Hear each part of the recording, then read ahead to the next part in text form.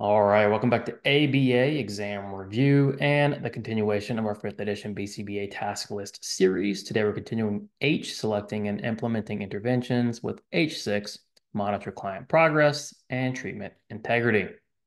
A lot of what we do now is based on what we've already learned in our task list. So when we're monitoring client progress, it's going to be based on data collection and graphing and visual analysis, and treatment integrity is going to be good supervision, good ongoing training.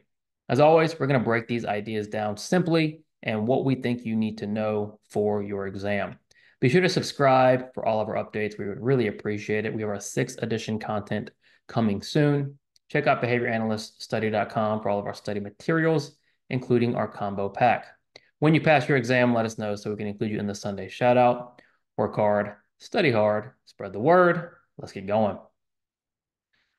So client progress. How do we measure client progress? Well, we're going to measure it through data collection, graphing, and visual analysis. And the important piece is this should be continuous. So any sort of treatment integrity, any sort of client progress has to be continuously measured, meaning once a month is not enough to determine treatment integrity and client progress. This has to be ongoing. Your treatment plans need to be organic. They need to be adaptable to the changing needs of your client. Your client's needs are going to change constantly, whether through growth or maturity or an ongoing learning, whatever it might be, those needs are going to change all the time, and your treatment plans need to reflect those changing needs. So, one, is your treatment effective? Effectiveness is determined by meaningful change, meaning just because you went from 1 to 2 doesn't mean it's meaningful. And meaningful is going to be individualized. So effectiveness, progress, it's all based on one client and their needs versus another client and their needs. Everything is individualized because we work with a bunch of different populations, with a bunch of different needs and a bunch of different challenges. So for what is acceptable for one client may mean no progress for another. And that's going to be all based on your assessment and your knowledge of that particular client. So again, client progress is measured through data collection, graph data, and visual analysis. Data collection is not enough. You have to graph that data and you have to visually analyze that graph data to get a full picture of progress or no progress. So why do we monitor client progress? Well, one, early detection of problems or issues.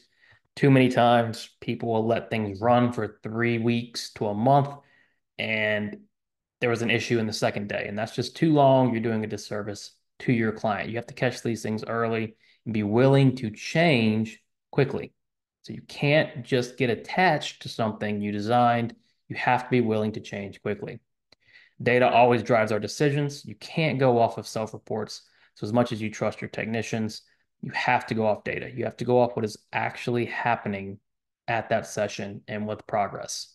Accountability. You want to be accountable to stakeholders. You want to be transparent. You want to show them data, show them graphs.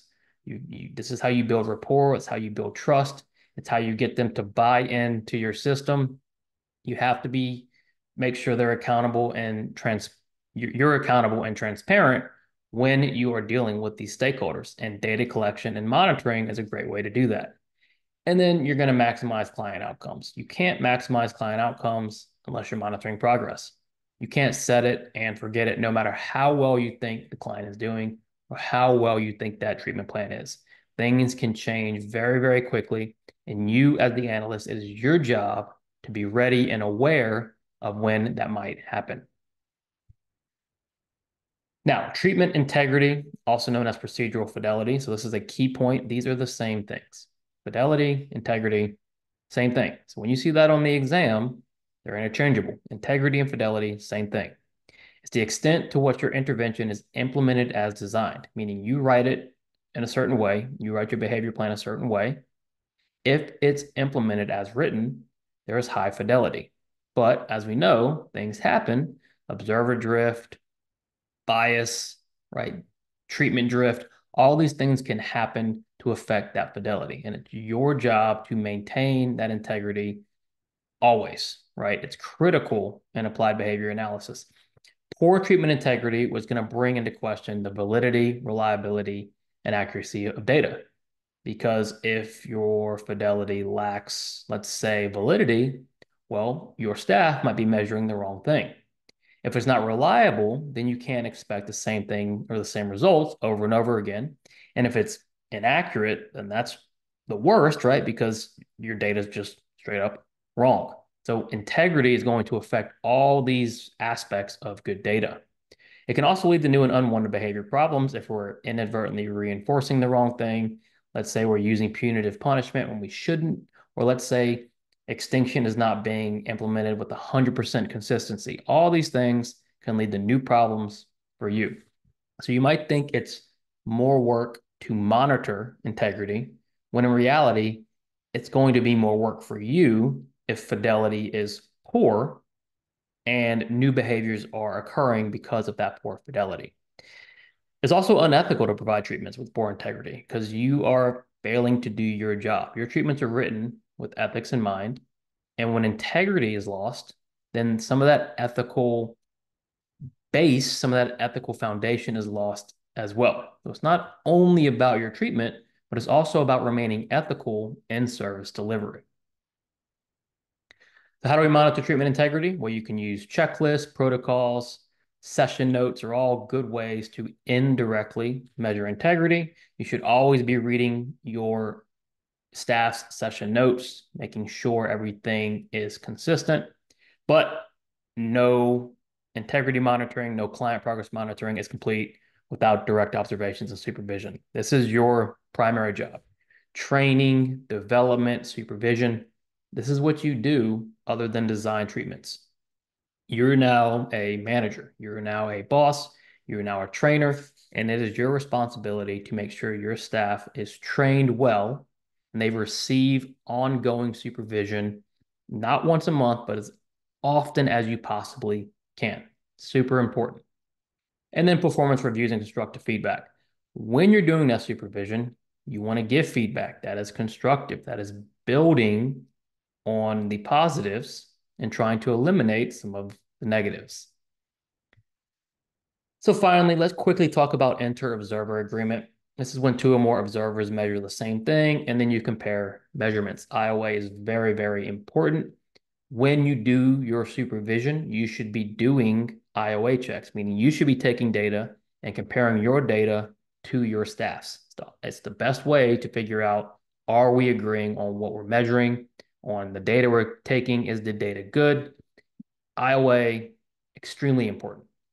Here's a few different ways to take inter-observer agreement, and we'll just go through these pretty quickly, but we can start with total count IOA. It's the simplest. You just take the small count of data divided by the large count, and you multiply it by 100. So for instance, observer 1 saw 3 instances of behavior. Observer 2, 5. You divide that, you get 60% IOA, which is not great, right? It means you only agreed 60% of the time. You have mean count per interval IOA. So you're breaking up the observations into intervals, as you see here. Then you calculate total count IOA for each interval. So first interval is 75%, then 50%, 100%. So overall IOA, 75%. Better, but still not great. And then exact count per interval IOA is the most strict. Again, you've got your intervals and you are looking for, did you agree fully? So for instance, interval 1, there was no agreement. Interval 3, there was no agreement. Only in interval 2 was there agreement. That's going to come up to 33% IOA, which is very, very low. And then finally, trial by trial IOA. Again, you have your intervals and you're looking at, did you observe the same occurrence or non-occurrence? Either you recorded a response or you didn't. Did it happen? Did it not? In this case, interval 1, there was no response, you agreed. Interval 3, there was a response, you agreed. Interval 2, did not agree, so your IOA is 67%. All 4 of these are ways you can take IOA. In these examples, IOA is not very good. You would expect it to be higher. You want it to be higher. But if you get an IOA of 60%, that is a great way to immediately see that something needs to be corrected because you are not agreeing with what your staff are seeing. So IOA is a very, very, very quick way to check for that integrity. All right, so that was H6. Might have felt like a lot, but you just have to keep it simple. And if you just keep in mind, your job as the analyst is to design that treatment and then to monitor that treatment. Is your client making progress? Are you being effective? Is it meaningful progress? And then what about the integrity? Are the data accurate, valid, and reliable? Do you agree with what your technicians are seeing? As always, thanks for watching. Please subscribe if you haven't already. Check out behavioranalyststudy.com for all of our study materials. When you pass your exam, let us know. Work hard, study hard, spread the word. We'll see you soon.